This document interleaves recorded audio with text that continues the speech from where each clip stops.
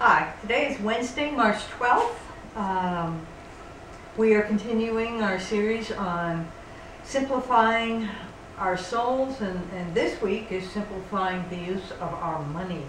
I'm wondering, yesterday we talked about the impact of advertisements on our lives and how we buy things. I wondered whether you recognized the importance that advertisements have in our lives.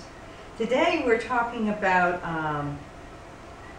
walking to the store instead of driving. Now tell me that is almost an impossible thing in our lives here in Anne Arundel County. We can't even walk along the streets without the sidewalks. So I was trying to think of something that would be similar to that. And one of the things I was thinking about was recognizing, instead of where we drive, is being mindful of as we drive. When you stop and you're driving and using up all that gas, are you using it also as a time of prayer?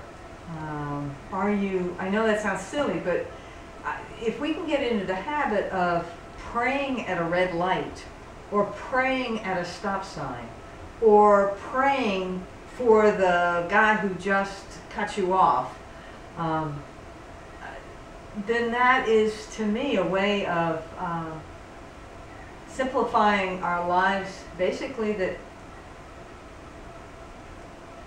when we drive, it's not just transportation, but it is a time to be mindful of our souls and God's